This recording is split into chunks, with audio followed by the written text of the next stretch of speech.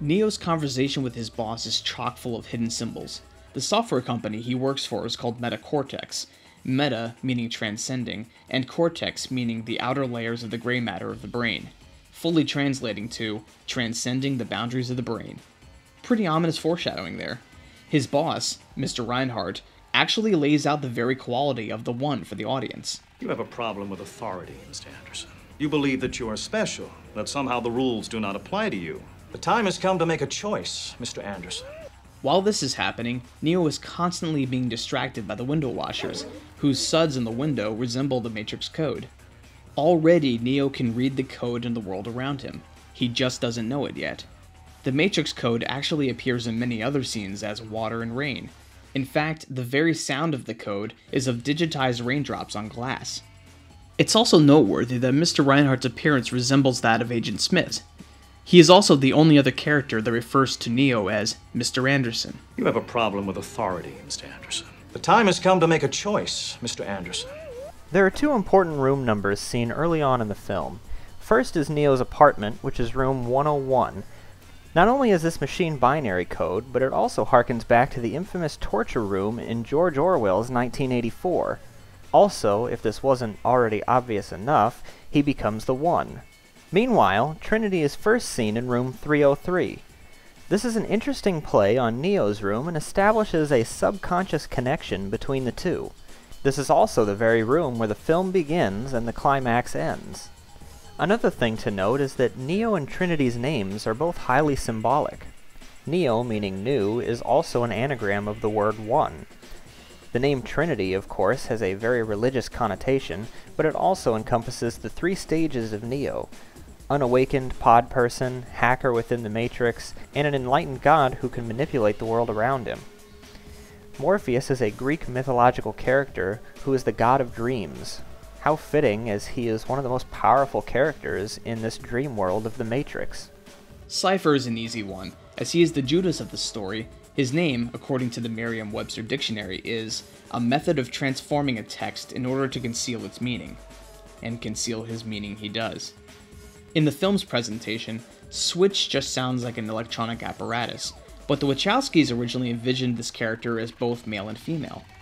Within the Matrix, Switch's mental projection of her digital self is female, but in the real world, it is male.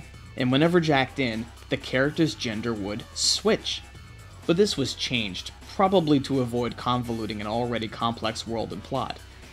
But I am curious how this would have played with audiences.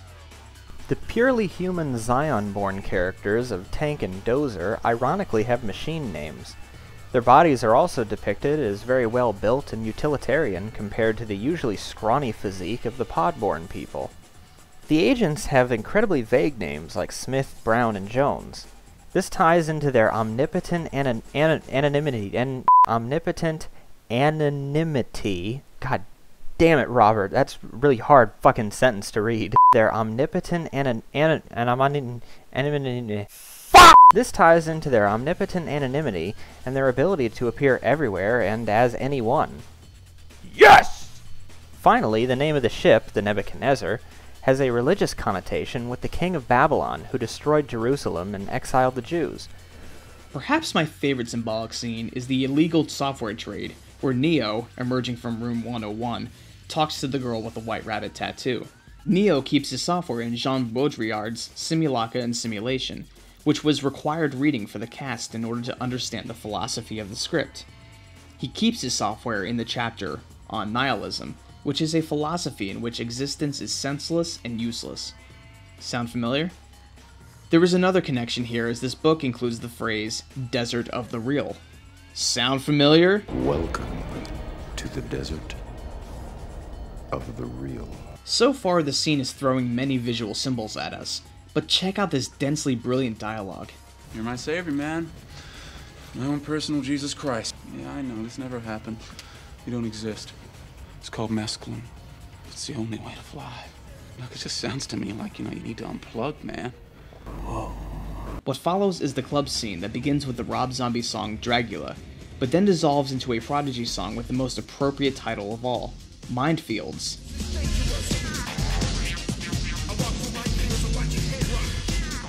Also, don't forget that the ending song of the film is Wake Up by Rage Against the Machine. Even the film's excellent score by Don Davis is full of enigmas. He utilized anagrams of the words The Matrix and Wachowski Brothers to name tracks like Exit Mr. Hat, Threat Mix, Bow Whisk Orchestra, and Switch or Break Show. Over the course of the trilogy, the opening keys of the score increase a half step, the first film being in the key of E, Reloaded in F, and finally Revolutions in F sharp. And this list is by no means exhaustive. There are far more symbols embedded throughout the film that we haven't even touched on. But it's qualities like these that give The Matrix an intense allure and a strong rewatch value.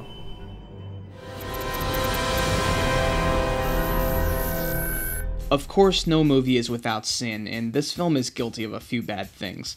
First is with the Trinity character. Excuse me? Now, before you freak out about what we're about to say, there's no denying that this is one of the most badass characters ever seen in the genre. After the 3-minute and 21-second mark, you are sure of one thing. You do not want to fuck with Trinity.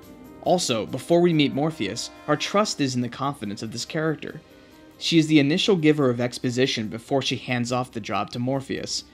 And I'd be lying if I said this is the point where she grows as a character. From this point on, she fulfills her main two roles, the showstopper and the love interest. She's able to be a tough person, sure, but the purpose of her character becomes kind of secondary. Don't get me wrong, she kicks a lot of ass, but most of the forward-moving action is perpetuated by Neo. You know, the new guy on the ship. Honestly, this whole thing is kind of a nitpick, but this will come into play far more when we get into the sequels, where Trinity is basically rendered useless. Another issue that deserves to be looked at are the number of cheesy moments that exist in the film, such as perfectly timed thunderclaps. For our protection. From what? From you. Buckle your seatbelt, Dorothy, because Kansas is going bye-bye. Dramatic push-ins that make even Spielberg look subtle, and a love story that feels a little shoehorned in. In fact, the sequels actually try to justify this subplot by making it the key to their hidden narrative. Sure, love and our own human impulses are the keys to Neo becoming enlightened, but the fact that it feels like a mere secondary plot point is very weak. Another thing is that Neo has this irritating habit of asking a lot of one-word questions. When? AI. Zion. Jiu-Jitsu. Squiddy. EMP. Sewers. Beginning. If this guy was on Jeopardy, he'd be screwed. A sentinel. Killing machine designed for one thing. Search and destroy. Yes, Neo. Squiddy. I'm sorry, Neo, but your answer must be in the form of a question. Shit. And this is a fact. He never speaks more than 2 sentences throughout the film until his final monologue, though this was likely intentionally done to convey his transition to an enlightened character. Boy, the sequel sure kept that up. No. And of course one could argue that the sheer amount of symbolism is a bit heavy-handed, especially after the first viewing. A big however though, the groundbreaking craftsmanship, gripping story, deep philosophy, intense brutal action, and fresh aesthetic completely overshadow the minor flaws of the film, which is why it continues to be a success. Sadly, the same praise can't be used to describe the sequels.